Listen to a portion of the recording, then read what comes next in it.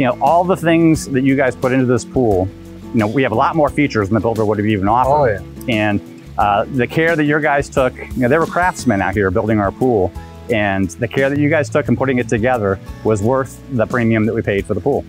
I mean, it's pretty simple. You know, we say it all the time. All of our employees are artists. They take pride in their work, and you have to when you're doing something like this. And they all like to see the final project, and that's one of the main reasons why we like to do the show, is so everyone can see the final project. Because a lot of people get, you know, a lot of them, we have 48 employees right now, and a lot of them just see the front end, or they see the shell, or they see the cage. They don't get to see the final product. So I mean, to us, of those 48 employees, I would say probably 20 or so were out here every day, you know, making our pool what it has become. And they did that in the course of 26, 28 days.